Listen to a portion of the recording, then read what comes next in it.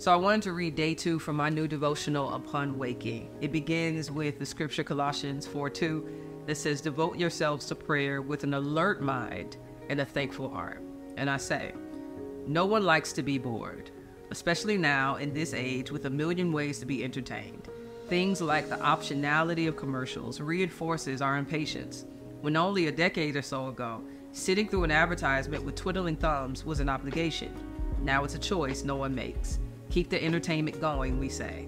Then there's the wonderfully terrible invention of social media that entertains without ceasing, like the Colosseum in our hands. In one swipe, videos of a recipe, a 12-second sermon, a slam dunk, a knee on the neck, an article about nothing and everything, a riot at the Capitol, and a dog singing Sinatra.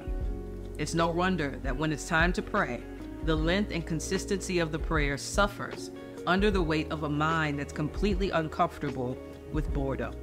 In whatever quiet place you've chosen, in your car or in your closet, you sit or lie, kneel or stand, closing your eyes, you begin as usual, Our Father, or something like it.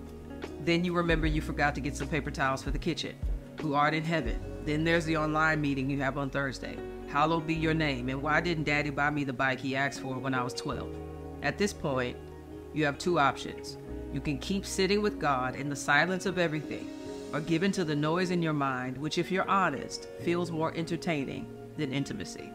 Yeah, I think this idea of boredom is something that we have to dig into as it relates to our prayer lives and our intimacy with God, because I think some of it is we are so entertained by everything throughout life that when it comes to just sitting still, we don't know how to do it. And so perhaps this devotional can help you begin to practice that as a discipline once again.